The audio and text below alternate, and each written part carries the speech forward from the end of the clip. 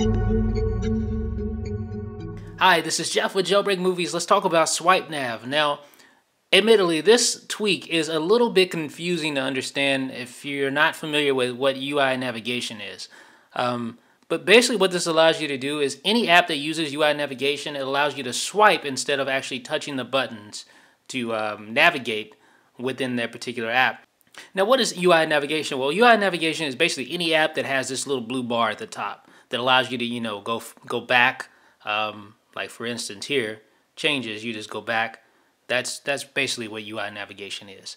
So when you think about that, think about like your mail app or settings or the app store, things like that. That uses UI navigation. So what this allows you to do, instead of hitting the button for back, you can just swipe to go back. I know it's kind of it's kind of lazy, I guess. I don't know. I mean, I guess that's helpful. Let me just show you an example.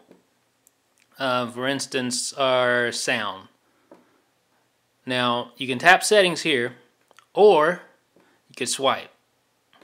That's all. That's the whole shebang. That's SwipeNav. So that's like if you're really deep within, let me see, a settings section that's really deep. Sounds, ringtone.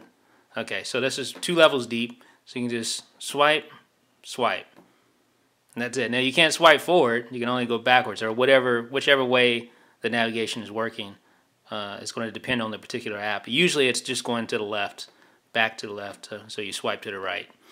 So that's pretty much the whole gist of SwipeNav. It is free on the Cydia store, so download it if it's something that looks interesting to you. Let me know what you think. This is Jeff with JailbreakMovies.com.